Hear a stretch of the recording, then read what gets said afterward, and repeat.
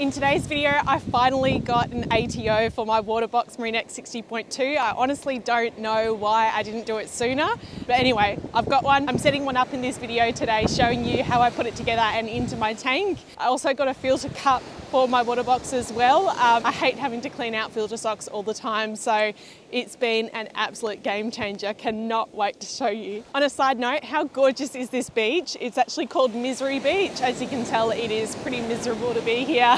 And it was actually classed as one of Australia's best beaches of 2022. So not bad if I do say so myself. But if you're new to my channel, don't forget to like, subscribe and turn on that bell so that you're notified when I'm uploading new videos. And as always, such a huge thank you to all of my subscribers and supporters. It means the absolute world, so thank you. But anyways, let's get back home. I'll show you the ATO and also the filter cup and pop it all together. So let's get back home and check it out. All right, so here we have the Kamoa ATO 1.2. And just quickly, a massive shout out to my subscriber Teddy for gifting me this for the tank. So appreciate your support, so thank you. So let's have a look what we get in the box, and I will be showing you in this video how I install it into the tank for anyone that's never had an ATO or is looking into them, exactly how they work and how they fit into your system. Right, so opening the box, we've got the instruction manual and we've got the control that sits in the box just like that. All right, so out the box we've got our control with our 2 sensor magnets on there. Here we've got the pump itself, which will be pumping the water out of your ATO reservoir. It's got a suction cap on the bottom, which you will stick to the very bottom. This is your sensor up the top here, and this is where your tubing will be connecting to through there. So you've got your sensor up the top there. This suctions onto the bottom of the reservoir, and this can suction onto the side, so it's nice and stable in your ATO reservoir. So we've got that. We've also got a siphon brake, which will be going, you'll be cutting this length of tubing, and I'll show you how I do that a little bit later on, but that'll stop water siphoning back into your ATO, which would be a bad time. So we definitely don't want that to happen. We've also got the nice Kamoa clip, which will clip our tubing and keep it nice and secure on the side of the sump. And lastly, just the power pack there. So I'm gonna go ahead and connect it all up now. All right, so I'm gonna go and plug in the power and feed through the other end around the back of the sump. All right, so I've got my power around on this side. Obviously, I'm gonna make sure it doesn't go in the water. Then I'm gonna stick this onto the side of the tank over here. This might just be the hardest part about it, is getting this thing off. Has anyone else had a bad time, like, getting this off? Flippin' heck. I got it. Far out.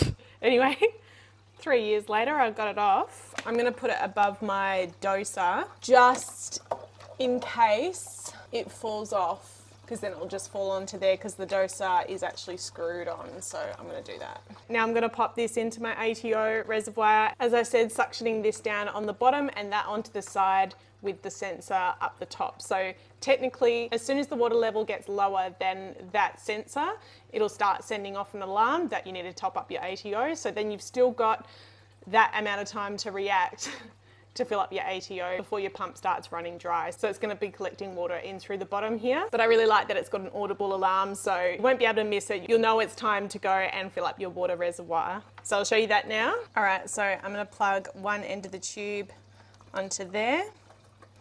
Then I'm going to stick this down to the very bottom of here.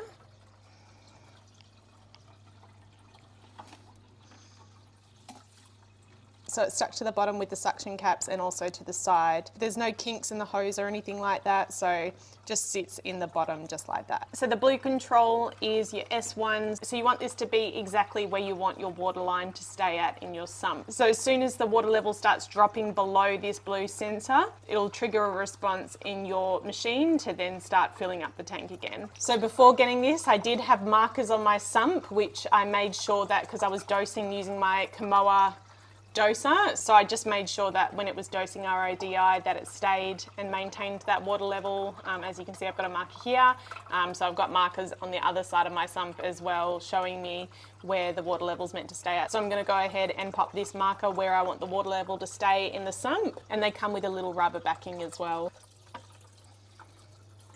Just so you can see, it's got the rubber backing on there. I'm going to push it down to where it needs to be. So that one's attached on now. Then you've also got your S3 sensor, which is the red one. So this is to be placed a little bit higher than the blue one. So this is like a safety backup, this red one. So you know if the water gets up to this level, which is going to be higher than your blue one, then something has failed. Your blue one has failed, the sensor's failed. This is to ensure that if there was a failure, that you're not going to just keep getting RODI water dumped into your system and throwing your salinity way off. So this is a great safety feature to make sure that everything's still in check and that it will shut off the system and not let it continuously dose RODI if the first sensor has failed. So I'm going to go ahead and attach that to the side above the blue marker. So there you can see them both sitting there. The red one is higher than the blue one. Then lastly, we've just got to clip this onto the side. So this is where our hose will be going through. So I'm just going to attach it here. We'll tidy this up in a sec, but I'm going to cut my hose about here. And I'm going to put in this very important part, is the anti-siphon connector. So I'm going to pop that in here, and then I can pop the rest of the hose on here.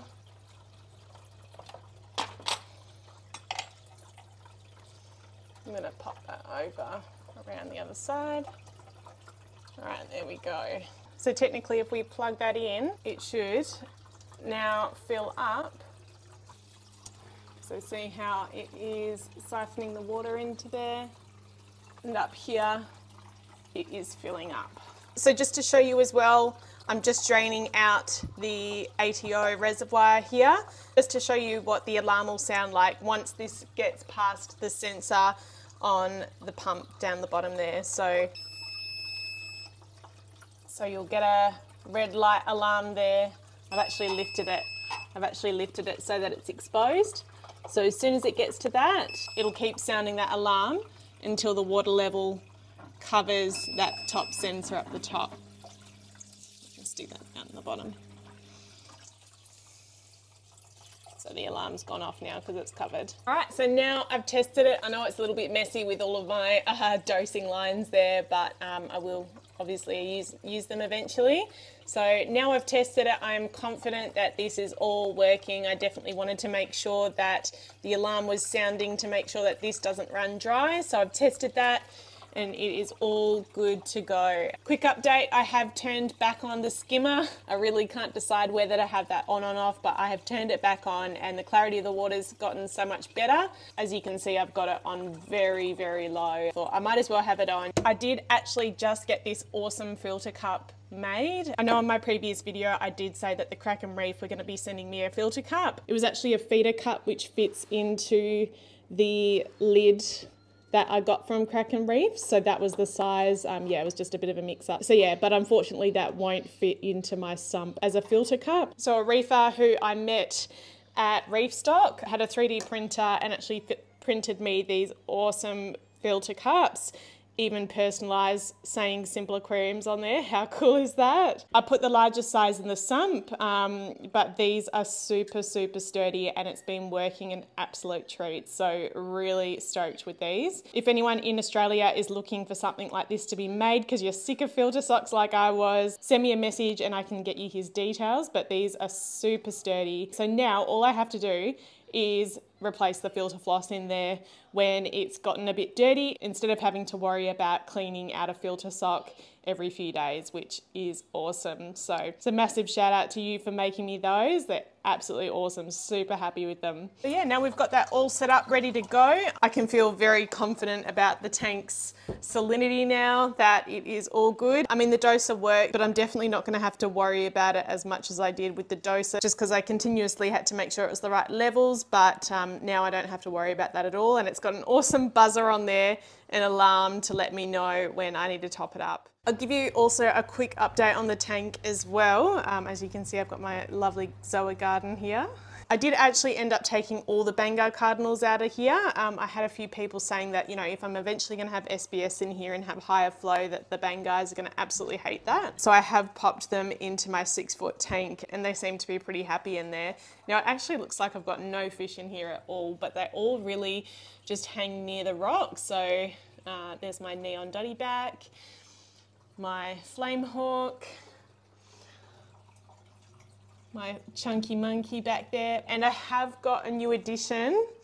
a little coral goby who has been hanging out back here. Super, super cute. Since I had the Bengal cardinals in here, I actually quite like this to be really simple and not, I don't know if this is the right word, but messy with the fish swimming around. Like, I like that all these fish kind of sit in the rock work and it's still just that as the main feature, the rock work. You know, I've got my fish and everything is pretty much the main feature in my other tank, but it's nice to have this as just a clean, crisp sort of scape. I do have fish, but they're very contained to the rock. And I'm actually thinking now I might stick to my blennies, all the same sort of type of fish that kind of sit like that, just hang out in the rock work like that, rather than having fish that are swimming around in the open space, just to keep it really clean and crisp. Yeah, that's my new thoughts on this. I know I wanted to have a whole school of Bengal cardinals, but that didn't end up working. I think I prefer that. I feel like it looks less messy. So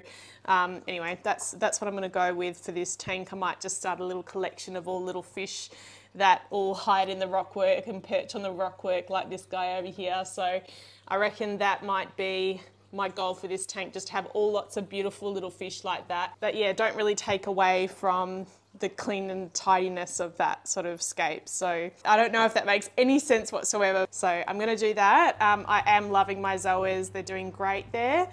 And also my Deadpool morph. I want this to be like a really intricate sort of tank. I always wanted my SBS, which is just beautiful, intricate corals. So I just really want it to be that kind of tank. So now I've got my ATO all installed.